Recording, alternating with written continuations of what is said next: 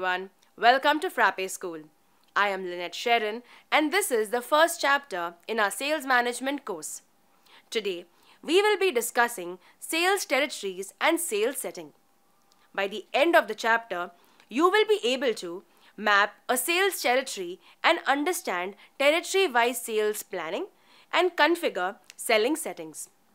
Star Electronics business not only has a local presence but is spread over multiple regions. Each region has a country manager and each customer is mapped to a country. John manages one of the company's main markets and he has 3 sales development representatives working under him.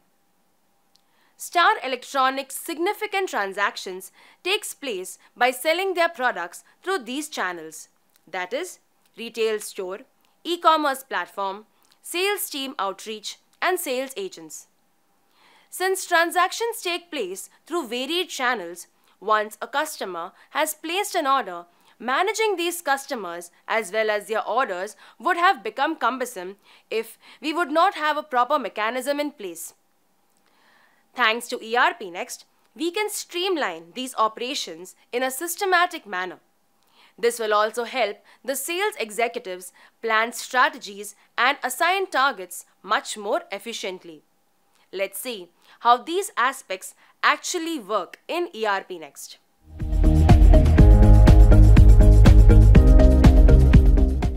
We can find sales territories by navigating to territory from the awesome bar.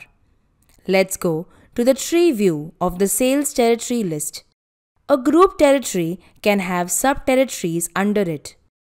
When we open the territory tree, we can see existing territories that are added to the system. To add a new territory, we can click on New. Here, we can name the territory. For example, we want to call it East Coast. And we can select the Group Node checkbox if this territory has sub-territories listed under it. We can save this group node once done. To add a sub-territory or a node territory under East Coast, we can click on it and then click on New. Name the territory, for example, New York City, and save it.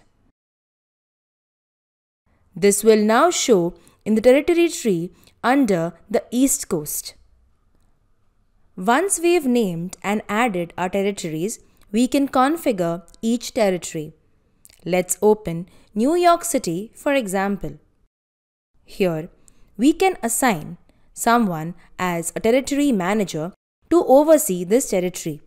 Next, we will add a target for this territory based on item groups. We will first select an item group, for example, consumables. Then, we can either set a target quantity, suppose 10,000 units, or a target amount, or even both. Select a monthly distribution, which will help define how the target is distributed across various months. Once all the details are added, we can save these changes. Let's now see how territories get tagged while doing a sales transaction.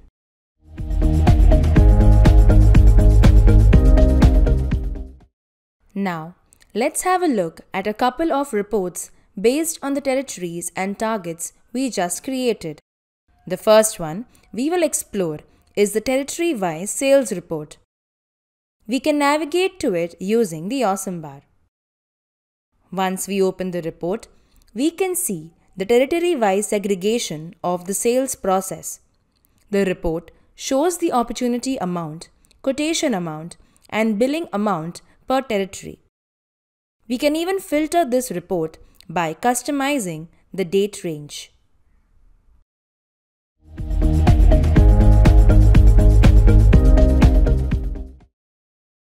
The next report we will explore is the territory target variance based on item group report.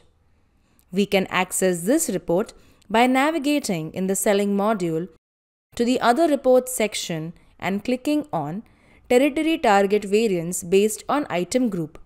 When we open this report, we can see a month-wise report of the territory targets based on item group.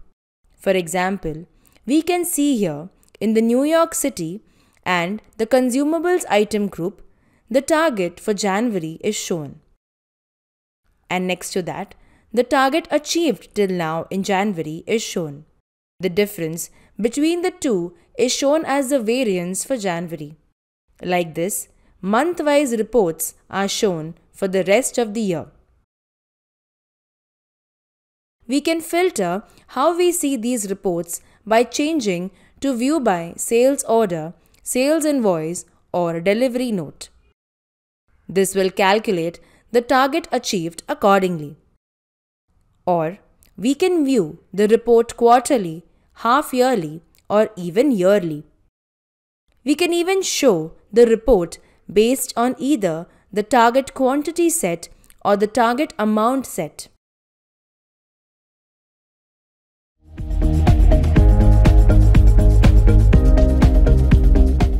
Now that we've seen how to set up sales territories, let's explore some settings that we can configure for the selling module as a whole.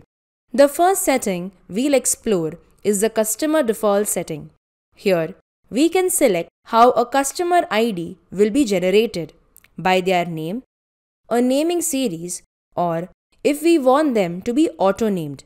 We can also select a default territory and a default customer group. Next, we'll have a look at the item price settings. We can set the default price list here.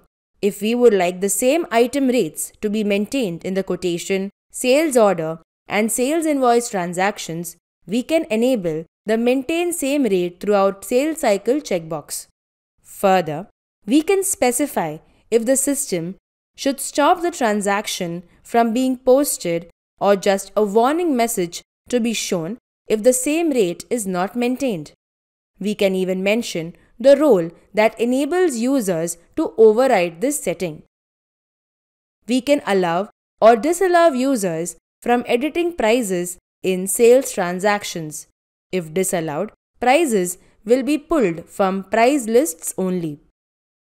Next, we can make sure an item is not being sold at a lower price than the purchase item or the manufactured price by enabling the Validate Selling Price for Item against Purchase Rate or Valuation Rate checkbox. We can tick the Calculate Product Bundle Price based on Child Items Rates checkbox if we want a product's bundle price to be calculated based on the items in that product bundle. This will essentially sum up all the items listed in a product bundle and add them to the total product bundle price. Lastly, let's configure the transaction settings. In the first two settings, we can customize if certain transactions can be created without being linked to others. For example, if we want to allow the creation of a sales invoice without an existing linked sales order, then we can select yes or no here accordingly. Similarly, we can choose if a sales invoice can be created without an existing linked delivery note. Next, we can select how often the project and company records are updated with the sales data. We can choose to have an update after each transaction, daily or monthly. The next few checkboxes help us configure different transactions in different circumstances. For example, if we want to allow a single item to be added multiple times in a transaction, we can select this checkbox. Next, if we want to allow multiple sales orders to be created against one purchase order of the customer, then we can select this checkbox. We can also choose to hide a customer's tax ID in sales transactions. Lastly, the Enable Discount Accounting for selling will enable additional ledger entries to be made for discounts in a separate discount account. This brings us to the end of the first chapter in our sales management course. I hope this helped you understand how to manage sales territories in ERPNext and how you can configure various settings in the selling module. You can read more about ERPNext on docs.erpnext.com. In the next chapter, we will discuss the sales team and sales partner management in ERPNext. Thank you.